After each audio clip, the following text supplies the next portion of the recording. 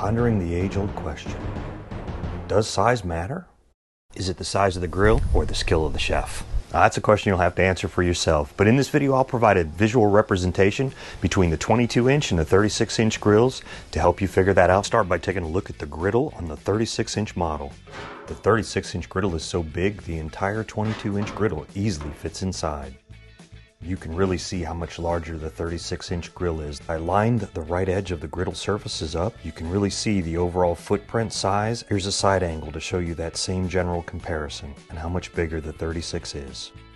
Go ahead and click that like button. Looking at it from the top, you can see how much larger the 36-inch really is, especially with that grill stand and side shelves. Here's a panning shot to show you the footprint of each grill. Here you can see the height of each griddle surface in comparison to my hip. Here's some additional visual representations to show you the difference in height. The extra few inches on the 36-inch air fryer do make a difference. Thanks for watching. I hope you found this video useful. I'll tell you, I originally bought this 22-inch Adventure Ready Blackstone and I never thought I would buy another griddle. It didn't take me that long to realize I wanted more space. I went to the 36-inch. It's been great.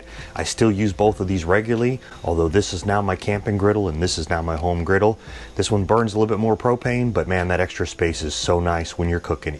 Just having the ability to move the food around and make use of that space. I've linked the video to my review of the 22-inch Blackstone here. Go ahead and check that out. Otherwise, go ahead and hit that subscribe button, check out my latest video, or see what YouTube recommends.